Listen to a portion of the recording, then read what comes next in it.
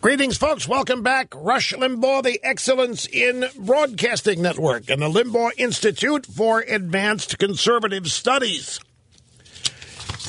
Open Line Friday. We try to take more of your calls on Open Line Friday than we do Monday through Thursday. UK Daily Mail. It's an amazing story. Hospital staff, North Virginia, turning away sick people on a frigid Thursday morning because they can't determine whether their Obamacare insurance plans are in effect.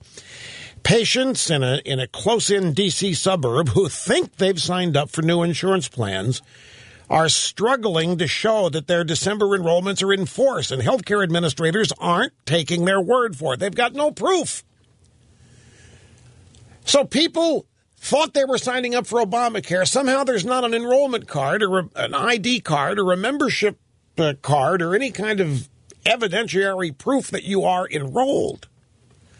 But people went to, maybe some scammers in here, probably are, but still some people thought they signed up for Obamacare, now showing up at the hospital at the ER, and they're being turned away. In place of quick service and painless billing, these Virginians are now facing the threat of sticker shock that comes with bills that they can't afford.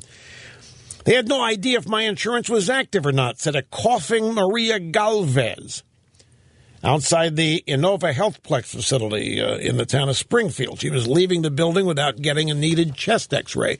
People in there told me that since I didn't have an insurance card, I would be billed for the entire cost of the x-ray.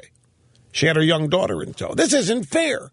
You know, I signed up last week for Obamacare like I was supposed to. And they're not treating me because she's got no proof. What a mess. What an absolute, total mess.